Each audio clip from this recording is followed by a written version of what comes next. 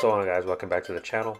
Today I have a special treat for you. It is a Gameboy Advance SP case swap out. And basically what I did was I bought this Gameboy Advance SP, pretty good price. Went ahead and ordered a new shell along with a glass screen from retromodding.com. I'll put a link to them in the description below. Definitely can't wait to get into this, guys. So without further ado, let's get going.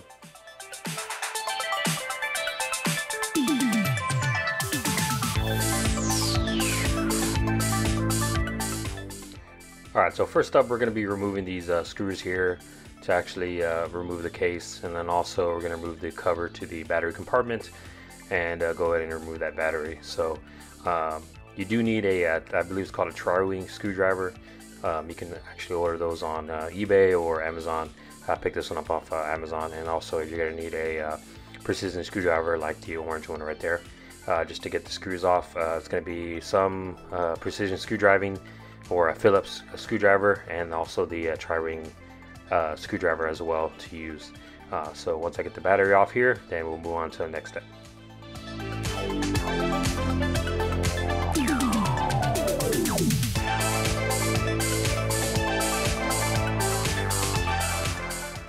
Alright, once the battery is off, you're going to want to take off these two screws here. Again, use your tri-wing screwdriver.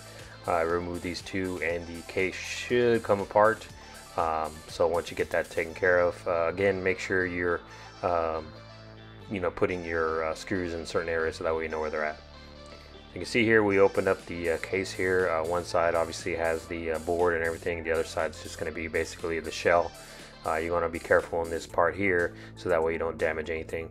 That little square, I guess nut or whatever you want to call it, that actually holds the screw for the battery cover there, so make sure you don't lose that. If you do purchase a new case, it should come with a new set, so you shouldn't have to worry about it if you do lose it by chance. Next, you're going to be removing these three screws here. They actually hold the board to the case. As you can see, they're Phillips, so just make sure you have your again, Phillips precision screwdriver, and you can remove these real quick.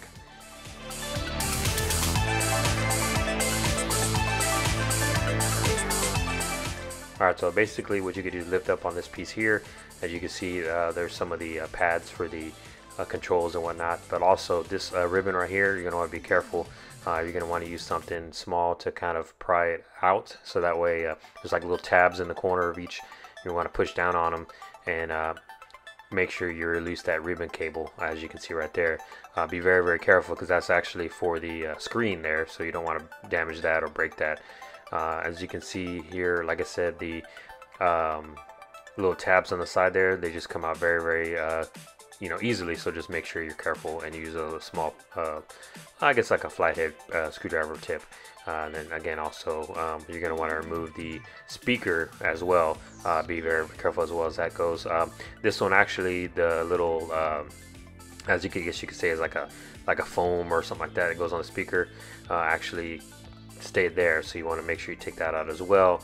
Just be very careful with that speaker, because you don't want to damage it as well.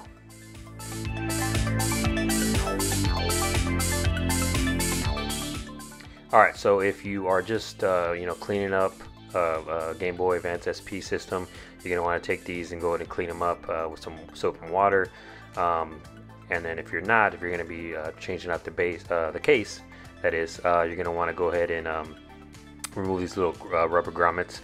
Now when you do take them off, be careful, because you don't want to scratch the screen, or you want to do any damage to the actual screen itself, so just make sure you're careful.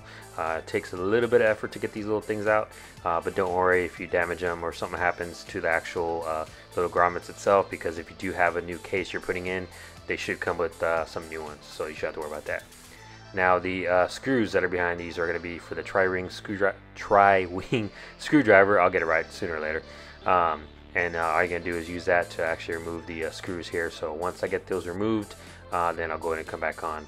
Again, guys, I can't stress enough, be careful with the screen, and also you don't want to damage it at all or scratch it up, so just be very careful.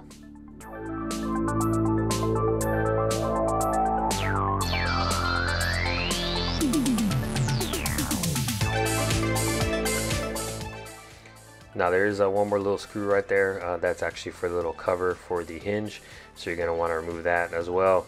Again, if you're replacing the shell, go ahead and just make sure you save some of your screws just in case if you have any ones that are missing from your new shell kit. But normally, like I said, I think they ship out all the screws you need to put the new shell back on. Again, guys, just be careful. Just try to remove the old shell there. So what you're going to want to do is actually feed the ribbon cable through that little opening right there. Just be very careful. Again, there's another screw right there for you to remove. Just be very careful when you do run it through there, so that way you don't tear the ribbon cable there.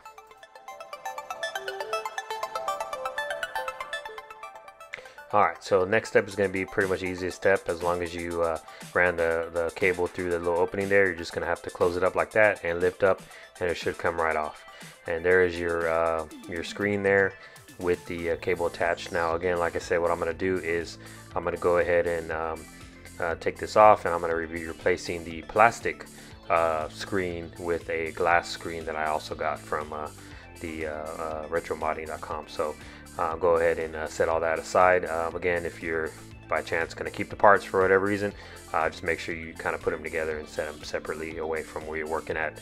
Now we can move on to the screen. Just you can see the glass screen protector there. So what I'm going to do is, or glass screen that is, sorry. What I'm going to do is I'm going to gently, you're going to gently tug on the top here corner and just lift up. Again, like I said, gently. It took me a little bit, but I finally was able to get it loose. It's basically stuck on there, kind of like a sticker. So you just lift up on it, and there you go. There's the plastic older one.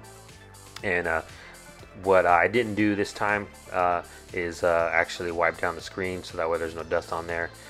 So just make sure you do it so that way there's no dust or anything like on there. I was able to actually catch it before off camera, but just to kind of reiterate, make sure you wipe down the screen so that way you get any kind of dust or any kind of you know, anything that might fall onto the screen, so that way it won't come out on your new glass screen there.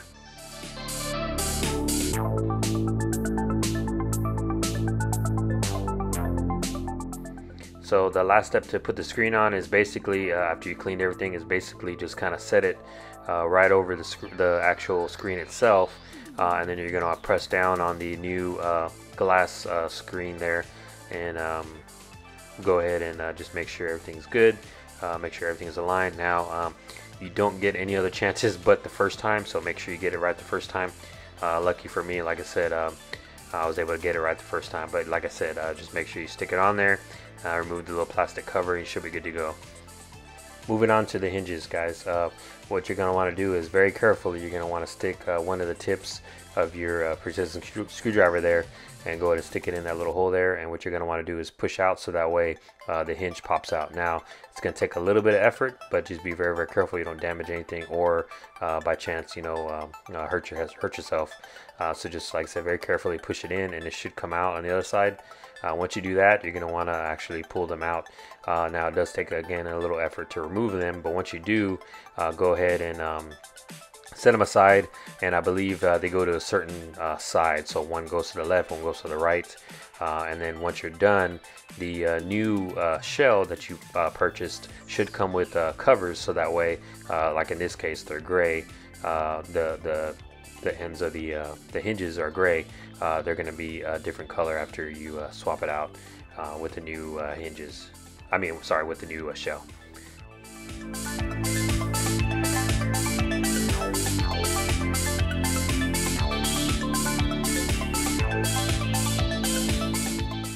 Alright, so now what I'm doing is removing the tips of the hinges, and I'm going to be putting a new clear, smoky, I guess black, whatever you want to call it, smoky gray tips at the end of the hinges there. Like I said, when you do purchase a new shell, it should come with new hinge covers.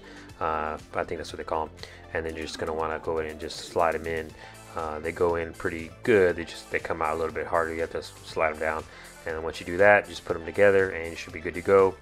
And then, like I said, you're going to want to put the left on the left side and the right on the right side. That's talking about the hinges there.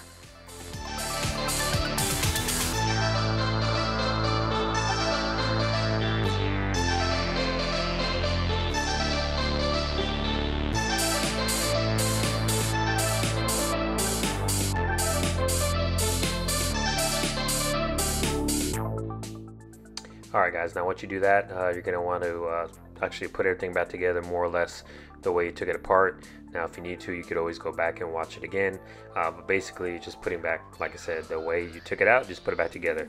Again, be careful with the ribbon cable right there, and then also, as you can see there, I put that little gray little cover there, and that's actually to cover the back of the LCD screen, so that way it looks a little bit cleaner.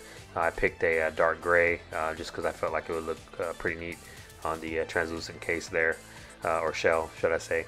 Again, like I said, you're just going to put everything back the way you took it apart. Now be careful, like I said, because sometimes you may try to put a screw somewhere it's not supposed to go. So just make sure you remembered where pretty much everything went.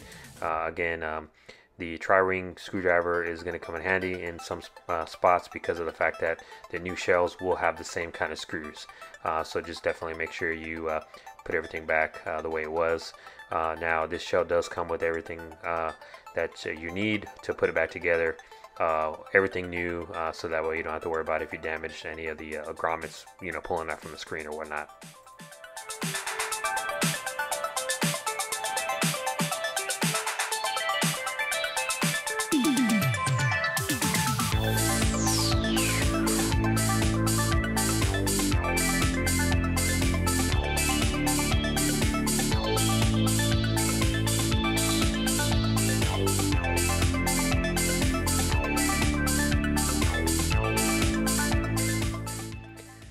Alright guys, I just want to mention that again, I got this shell from retrobody.com, go check it out.